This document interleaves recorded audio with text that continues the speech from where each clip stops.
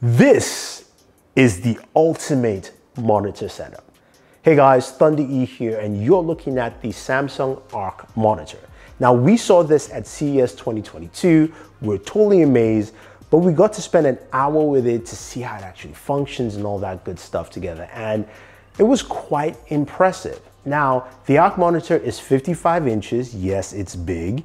It's 165 Hertz in terms of refresh rate, supports AMD FreeSync Pro, and also has a 1000-hour curve radius. What that means is that, yes, it might be big, but once you sit down with that curve radius, you can see edge to edge quite effectively, and you can enjoy the games the way you love. It's got mini LED technology built in. It's the, Samsung's Neo QLED mini LED. You also have the one connector box with 4 HDMI 2.1 ports, allowing you to connect your Xbox consoles all the way to your gaming PC, and you can have all the connections you want. As a Samsung gaming monitor, it also has a lot of TV DNA. And some of that DNA is shown with the hubs there. So you have like a productivity hub where you can use the monitor to access, of course, office documents and things like that. You've got, of course, the arts hub. You also have your entertainment and media hub, giving you the full Samsung TV experience. And then you have a gaming hub where that houses everything that you care about gaming, from your PC connected, your Xbox connected, Xbox Game Pass Cloud, Stadia, everything is within that hub. Now, that sounds all nice and dandy, but what about using this monitor? This monitor comes with a remote control, which is nice, but also comes with something called the ARK dial. Now, the ARK dial allows you to do a lot of things with the monitor.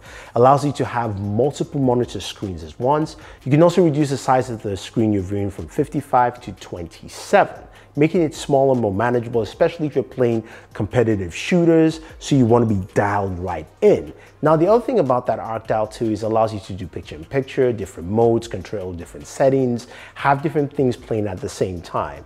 Now, you can take this to a different level by basically rotating the monitor. Yes, you can rotate a 55-inch curved monitor, which is absolutely insane. It's got a Versa mount, so you just go up to the back, you basically lift it up, rotate, and you can have it in portrait mode. Basically, now you can have your screen stacked up the way you want. So I can have the game I'm playing directly in front of me, I can have a show I'm watching, and I can have a stream going up at the top. This is great for so many activities. But what about gaming? How well do games play?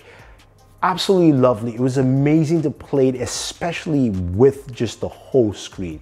It looked absolutely gorgeous, and it just performed very, very well. And I liked what I saw with it. The games were bright. Plus, this thing all goes up to 1000 nits, which is truly impressive. Now, in terms of the stats you're looking for a monitor, you've got 1 millisecond response time.